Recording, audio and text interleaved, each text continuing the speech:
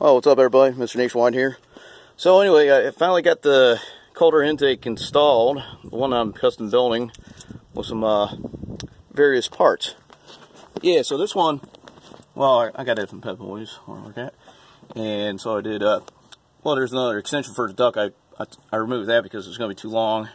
And I couldn't find, like, the duct that I needed, the coupler, because, you know, one side is, let's see, 2 5/8, the other is 3 1/4. So I just got this adapter, and I was able to fit that. This is going from the inside until I figure out what I'm going to do next. And I was able to fit that on the throttle body. And I still got the stock coupler from the throttle body. That couples onto this resonator box. Yeah, and I got a oil briefer cap on the back side of the valve cover. Yeah, so we're just going to see how this baby runs. And the air filter, you know, it's a AEM. Yeah, it's like a Canadian air filter. So, and then I was cleaning the throttle body while I was at it. So I used some Q-tips just to clean and some cotton balls for that. Now we're just going to check this baby out, see what's out, see how it performs, see how it runs. Alright, I should put the camera right here.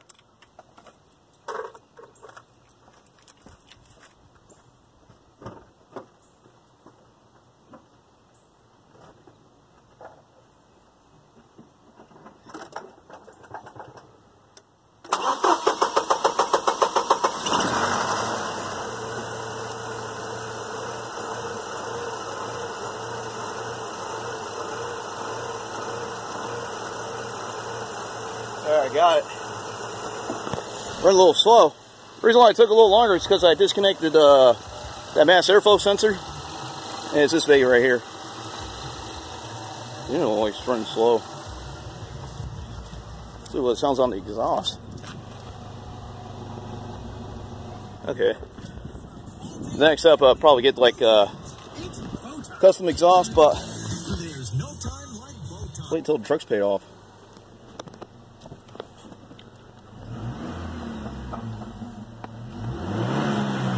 Wow, 4,000 RPMs.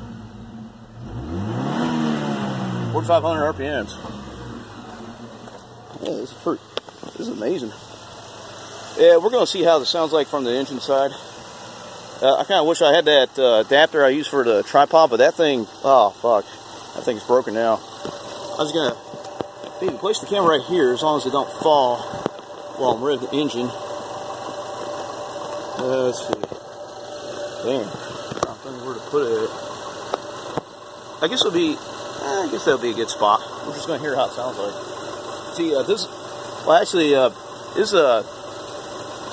Well, tripod wire. There's no throttle cable on this. Yeah, so there's something to connect to the gas pedal in order to contact with the, you know, the throttle body. Yeah, so there's like no throttle cable like it used to be in the past, where I could, you know, rev the engine from the engine side.